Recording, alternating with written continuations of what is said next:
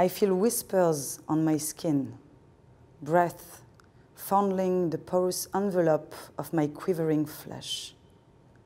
See the veneer touched, untouched, touching around, rough, soft, irregular, wrinkled, sick skins, cold, warm, sweaty, dry skins.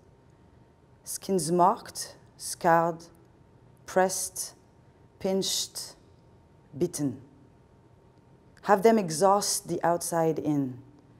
Have them exhale the rattle of my dying, aging, rotting skins. Blow upon the layers of memories deposited. Blow away the peeling traces. Blow into the laughing, yawning, panting breath on my surface.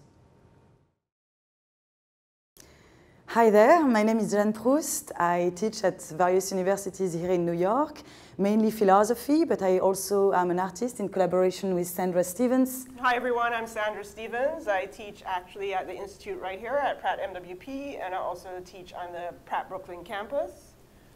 So we came to work together on this piece with one kind of interest of mine in photography and an interest by Sandra in videography, and we actually were thinking about different things while doing this piece, obviously, but you know, as it goes, it's not an illustration of preconceived ideas that we had upstream. It really just like came as a work in process as we were doing the piece. The symbolics of it kind of came to us.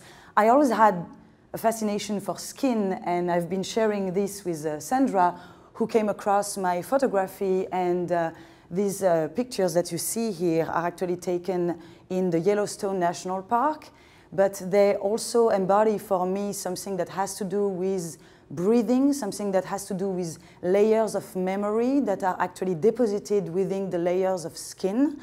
And so we began to think around like the diversity of skin, of tissue, of the various layers that are at play within the skin, of the scars also that come to play within the aging process, and all this time passing and the movement within also the breathing, because of the skin is one of the largest organs of the human body. We tend to forget that it's even an organ, right? And it has this interface position that allows us to communicate with the external world, but also kind of implies a certain type of sensitivity, but also emotional connection with the outside world. And so this role in between, this in-between position of the skin was something that interests us deeply. Yes, yes. And now that we are having such a hard time touching various people around us and with all these screen things, I find my work is really drawn to the tactility. It has always been. And Jeanne's as well. I saw Jeanne's photographs, and they're amazing in terms of just how tactile they are. And so a big part of this piece is kind of, as Jeanne mentioned, thinking about sensibility and thinking about touch and thinking about, I don't know, like a certain kind of emotion of just, hopefully the viewer will stand in front of it and just almost get into the piece. And that was a big part of it for us. Yeah, absolutely.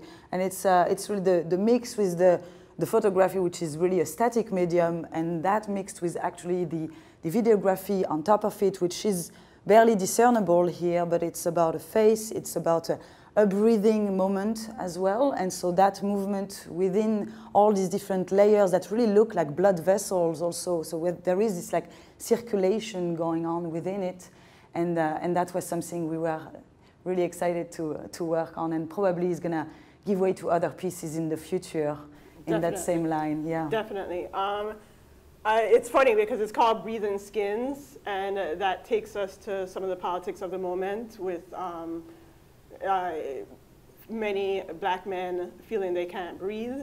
And so even though this is a very abstract piece, politics has driven my work, and not as much, I guess, Jeanne, I don't know if you would want to speak to that, like art as it relates to politics, because you would think this is a very abstracted piece, but...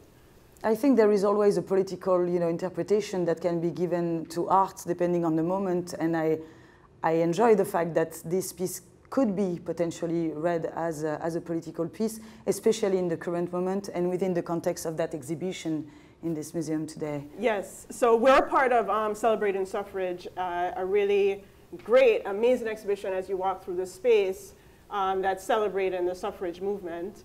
I'm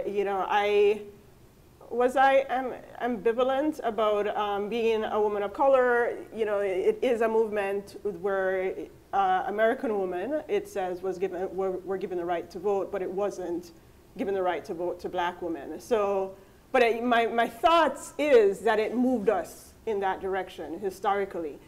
So yes, a lot of white women got the right to vote, and a lot of white women are very much in the cause of making sure people of color, everyone move in this more equal direction. And I'm seeing, even with all the riots and all the protests and all the statements that are out there, that I am always going to hold hope that we are moving in the right direction.